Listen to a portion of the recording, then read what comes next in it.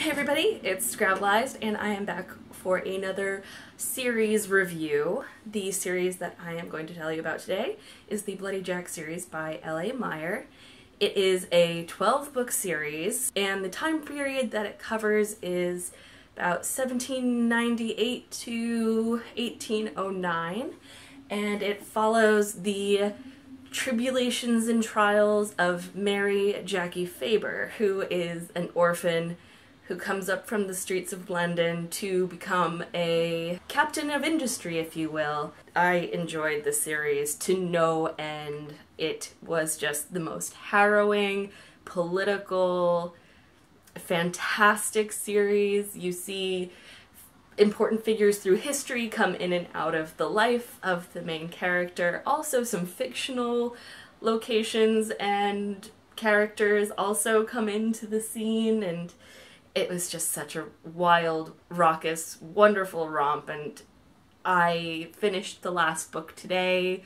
I was sobbing for the last 50 pages or so because it's just such a good ending, and you know, I really did fear for her at the end.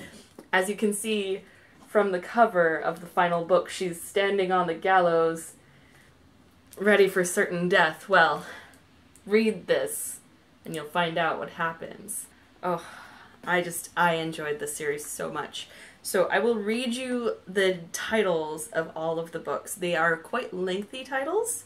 So the first book is called Bloody Jack, being an account of the curious adventures of Mary Jackie Faber, ship's boy. She is an orphan on the streets of London, and she's part of a gang, and when her gang leader is murdered, she decides to take off for the sea. So she cuts off all her hair and takes the clothes from her fallen comrade and heads for the shipyard, where somehow she gets herself onto a ship as a ship's boy in the Royal Navy. And she gets by quite a while without anybody discovering that she is a girl, until she lands in Jamaica, and you know, she decides that she's going to show her crush Jamie Fletcher that she is a girl, and then their epic romance begins. And in every subsequent book, they come together, and then they are torn apart, and they never know if the other is alive or if they're still betrothed to one another or promised. And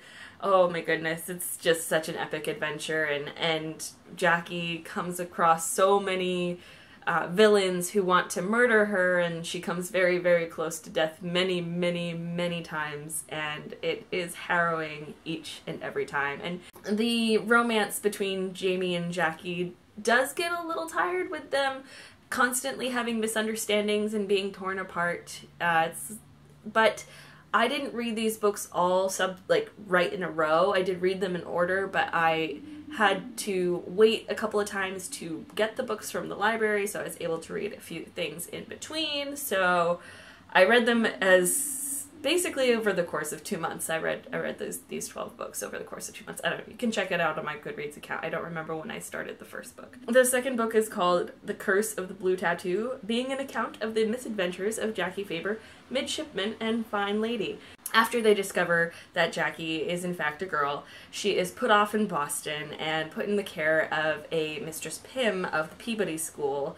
She's a very severe Puritan lady who runs a school for girls, basically a finishing school. Jackie doesn't really make friends right away, except for with one girl, Amy, and she tells Amy of her upbringing, and Amy goes on to write these books.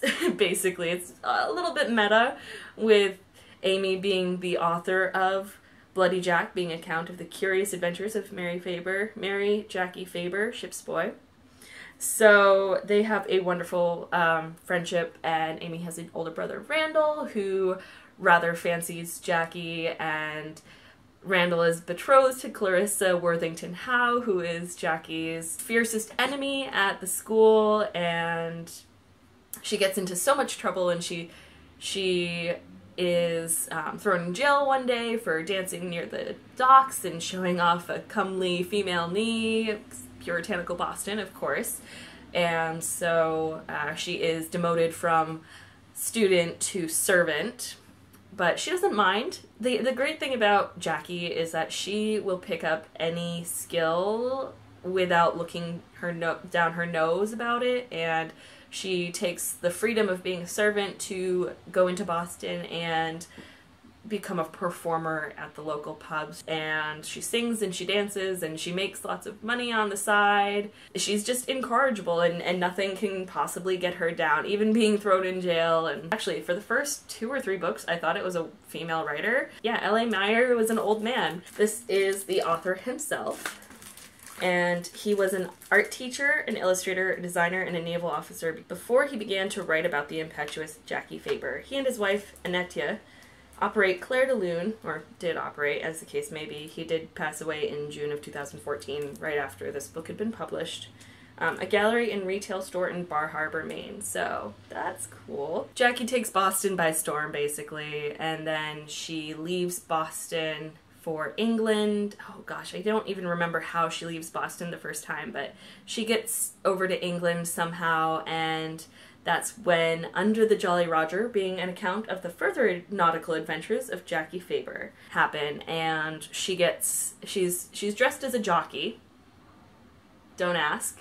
Read the books if you want to know why she's dressed as a jockey. And she goes to seek out Jamie Fletcher at a polo game or something like that, and she sees him with his arm around a comely little maiden, and she assumes the worst, assumes that he's forgotten her, and she runs off, and then, because she's dressed like a boy, she gets caught up by a press gang. And press gangs existed at that time to basically kidnap men for service in the Royal Navy, and so she gets on board the Wolverine under a very, very nasty captain. I can't remember what his name is, but she gets pressed into service there. He knows who she is, and probably because the first book about her has just come out in London, they refer to it as a penny dreadful, of course. Well, before she was discovered to be a girl in the first book, she was promoted to midshipman from ship's boy, so she is a midshipman in the Royal Navy, and so that's the rank that she takes on the Wolverine. And she is promoted to acting lieutenant or lieutenant of some sort, and the captain attempts to rape her, and then he dies of a heart attack. And so she clandestinely takes control of the ship and doesn't let anybody know that the captain has died for a couple of weeks, and they go about preventing some smuggling from going into some harbor on the coast of France, and she earns the moniker La Belle Jeune Fille Sans Merci, so the beautiful young girl without mercy. She's the scourge of the French, and she takes many prizes to take back to England. It's just utterly brilliant. Apparently, I think it was Captain Scroggs, was taking bribes from the smugglers, and there was also spies that got caught and all kinds of awesome stuff. So she does a lot for England, but the Admiralty and the King are not too happy with her when she decides to she sends them 4 prizes, but only 3 ships. She keeps the last ship for herself, and she names it the Emerald. She has a lot of adventures. The next book is In the Belly of the Bloodhound, being an account of a particularly peculiar adventure in the life of Jackie Faber, which starts off in Boston, and she and her Miss Peabody girls are going on a excursion to an island off the coast, and instead they are kidnapped by slavers and taken on a slaver ship to the Middle East to be sold into white slavery, essentially. And Jackie must rescue all the girls and keep them sane and safe from the men who are not going to touch them because they want to make sure that the cargo remains pure so that they get the best price for their new slaves. And it is a particularly political book, very educational as to the conditions of slave ships. They do escape, which should be no surprise because there are, 8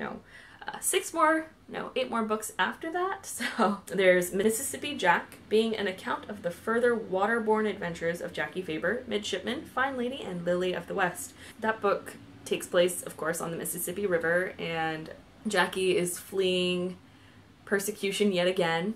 So now I will insert a clip for your enjoyment of my boyfriend doing a dramatic reading of a particularly fine passage from this book. That must have been quite an ordeal, Mr. Fink, I comment, reminding myself to double his dose for the next time comes. Ah, no girl to go far from it, Fink chuckles. After I disposed of the mountain man, Murphy, and the rest, I went around and drank what was left in their cups, then went outside and greeted the dawn. I butchered a hog and made up a 4-foot stack of pancakes, ate it all down, the hog included, from snouts to trotters, and finished it all off with a gallon of coffee so strong you could melt nails in it. Then I took 2 promenades around the town square, got a shave and a haircut, shot a man for looking at me funny, and then went back to my boat, scrubbed her down from stem to stern, cast off, went on my way. The town of Roaring Springs voted itself dry the very next day. Still can't get a proper drink from 50 miles of the place. No, sir, it's a shame. I don't go in there no more. Damn tight-ass teetotalers. Give me that tiller, boy, and someone go get me some mate. This is an example of another historical figure who has a starring role in the Bloody Jack books. It is just hilarious. They're wonderful. And then in My Bonny Light Horseman, being an account of the further adventures of Jackie Faber in love and war, Jackie is pressed into the service of British intelligence and she is sent to France. And she gets herself tied in with Napoleon's army. In fact, she meets Napoleon Bonaparte himself and falls asleep on his lap at one point. Of course, everybody thinks that she's a boy, except for a few people who know that she is a girl. And they protect her secret very well. And so her infamy lives on. The British intelligence service is not too happy with the fact that she spent several hours in a carriage with Napoleon Bonaparte and did not assassinate him, but she's very rightly points out that was not her mission. The next book is Rapture of the Deep, being an account of the further adventures of Jackie Faber, soldier, sailor, mermaid, spy. And this one, the British government has asked Jackie to embark on a scientific excursion to go and dig up some Spanish gold that was sunk in the Caribbean waters many, like 70 years prior, because the war with Napoleon is very expensive and they must fill the coffers with something. And so she does.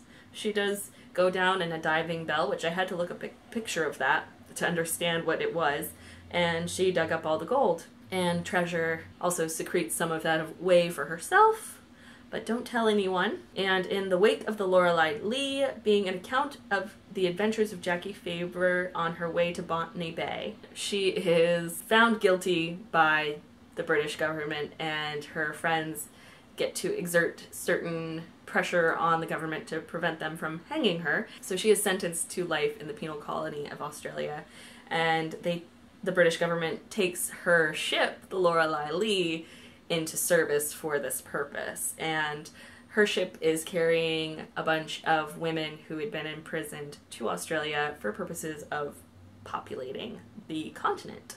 Many of them are, of course, prostitutes. Many others are common thieves and different things. There is a historical note on this one because some of the characters in this are named for the actual mothers of Australia, well, colonial Australia, you should say. Of course, through all of these books, Jamie and Jackie have caught glimpses of one another and been torn apart and misunderstandings galore. Another rather interesting thing that happens in the Wake of Lorelei Lee, being an account of the adventures of Jackie Faber on her way to Botany Bay, is that Jackie is captured by some Chinese pirates, and the captain of the Chinese pirate fleet is actually a woman, and I believe that this is a real historical figure as well, and Jackie becomes the lover of that pirate woman, although their affair is quite innocent. It's not detailed too graphically in the book, of course, because these are YA books. In between Jackie and Jamie being torn asunder, she does accumulate quite a few admirers along the way of all stripes and nationalities, of course. And in The Mark of the Golden Dragon, being an account of the further adventures of Jackie Faber, Jewel of the East, Vexation of the West, and Pearl of the South China Sea, she is stranded on an island in Burma and makes her way up towards Rangoon. There is a scene that's smacks of white saviorship on this particular book. It's not the most of offensive white savior moment I've ever read, but it is there. That book is from 2011. Yeah, these books were published between 2002 and 2014. They are very, very, very progressive. I mean, they're just incredible. Once she heads back to the West, she is again taken into service of British intelligence, Eva Jacquelina, being an account of the further adventures of Jackie Faber over the hills and far away. And this takes place in Portugal during the Peninsular Wars under Lord Wellington, who rather likes her style. French deserters bloody up her guard, and she falls in with the artist Goya. And she is a model at his studio. She also has some talent for painting, and she becomes a student of his as well. And there's also some Spanish Inquisition scenes and some horrible torture. In Boston, Jackie, being an account of the further adventures of Jackie Faber taking care of business. This book was probably one of the more heartbreaking because of some very unjust accusations. Of course, this is the beginning of the suffragist movement, votes for women, and also the temperance movement. And of course, Jackie somehow is the proprietress of the Pig and Whistle, which is a tavern. She also puts up a theater next door, and the Puritans of Boston don't quite like that. She has a couple of wards, a young Indian boy named Ravi, and Joni Nichols, who is also a orphan from London, who she takes on and kind of gives her all the advantages that Jackie herself was given with going to Miss Peabody's school, and then also having adventures in the summertime, going on the ship across the ocean and to wherever that may lead them. Finally, we get to Wild Rover No More, being the last recorded account of the life and times of Jackie Faber. And an old enemy of Jackie is setting her up to look like a traitor to the United States. She runs away and becomes a governess to Edgar Allan Polk. And then she's discovered and she has to run away again, and she runs away to the circus, and then she's finally caught up with by the law, and then we come to this scene, and oh my heart, oh my heart. I'm still not over it.